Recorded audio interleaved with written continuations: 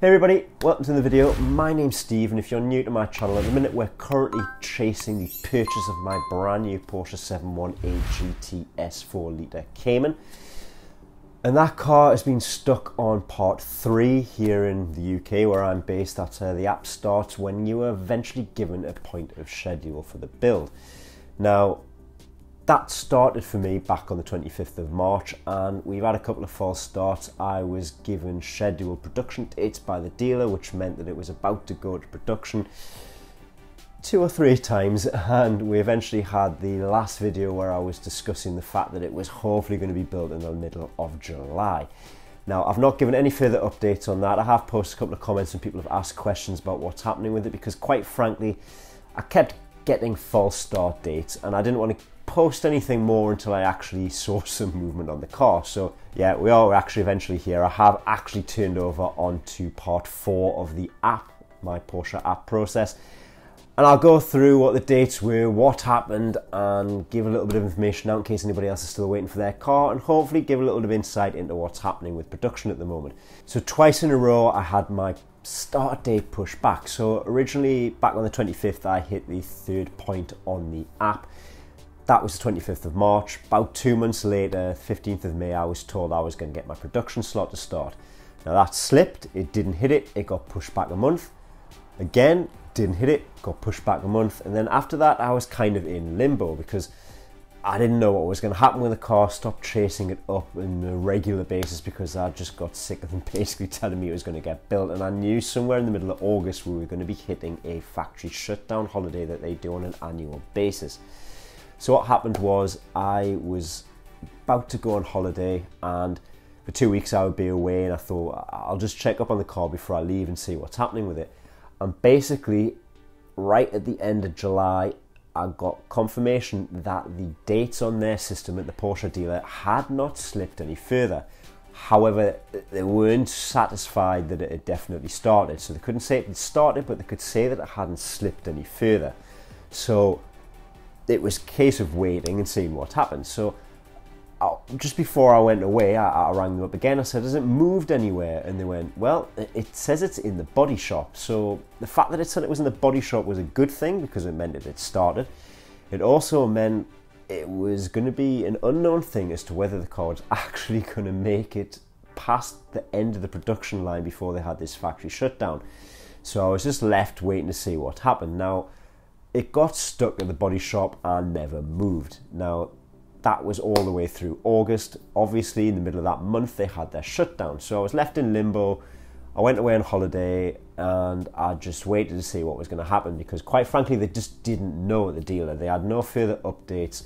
They said that basically they were chasing up lots of people's cars. They'd had to ring a few people up to say they just weren't getting their car because there must have been issues at the factory. I know a lot of people have commented on a lot of the other videos saying that I've been in to order my car, I've been to put my deposit down, I can't build it with the Bose sound system, I can't have it with the LED lamps. It just stopped still. So what happened was I came back after my holiday, and that was around the 19th of September, and I gave them another ring, and much to my amazement, this car had actually moved.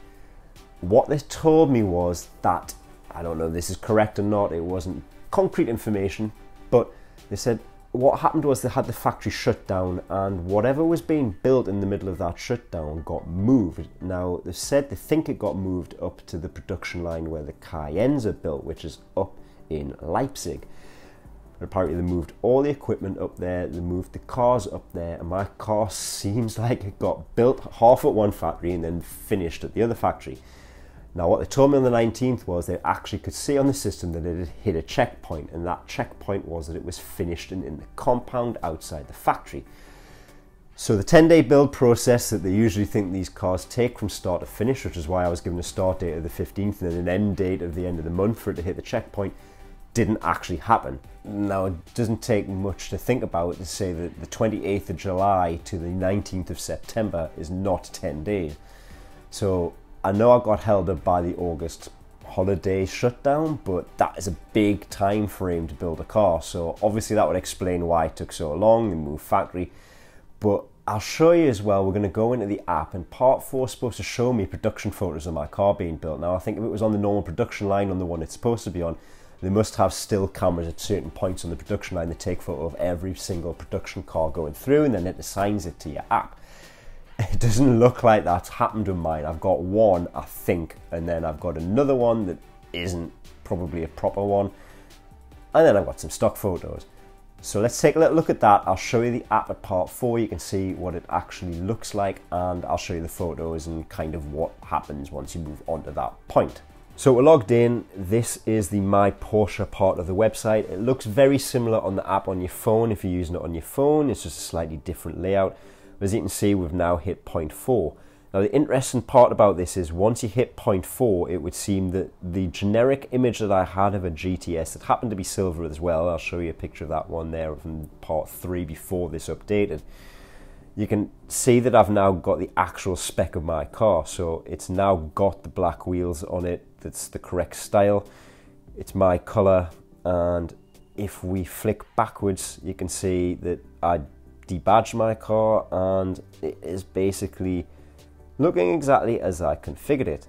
So we've hit point 4 now. Part 5, that should be the next bit, is going to be the final steps before delivery. Now, if we go in here to look at find out current phase, you can see that we're now, congratulations, we're there, and now have a VIN number, and we've basically had the car produced. So these are the pictures that you would probably see from the factory. You can see they're all nicely done and lit, and everything looks nice. And then you come down here, and there you go. So I should have some photos in this section here. So there we go. That is my car halfway down the production line. I'm guessing it hasn't been married to the engine yet. It has no drivetrain or anything.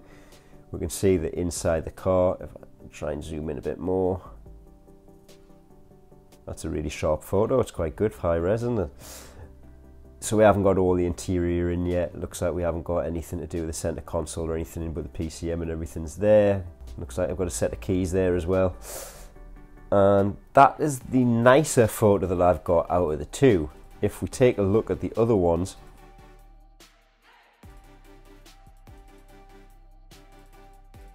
so this is the other photo that I've got, which is basically of my car. Now, I'm guessing this is after it moved. I'm guessing this is it on its other production line, because the lighting on this picture ain't very good. And I feel like somebody just took this with a camera phone or a digital camera at the end of where it is. Now, I think I probably should have had some more photos in this, but obviously it hasn't happened. And if we go down the bottom there, you can see your 718 has now been prepared for its journey to you, and the Porsche Centre will contact you when your vehicle is ready for delivery. So on the 19th, I was told by the dealer that the car was in the compound at the factory ready to leave. On the 22nd, this updated itself, which obviously probably meant it was checked on the system and it was leaving the factory. And on the 23rd, I got a phone call from the dealer saying it was at the port ready to leave to come to the UK.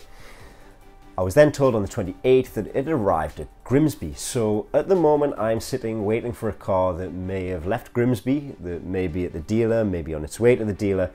But I did get told by the dealer at the moment that Porsche seem to be pushing quite hard to get these cars delivered as fast as they can. So it looks like it's probably going to make its journey from Grimsby to the dealer and then into my possession fairly quickly from this point, because they're not really turning over a lot of cars, and I was told they're probably going to be able to turn it around in 24 hours by the time it arrives. So I wouldn't be surprised if I get that car well before this updates itself to 0.5, or it might be that 0.5 happens when they ring me up to tell me to come and get it.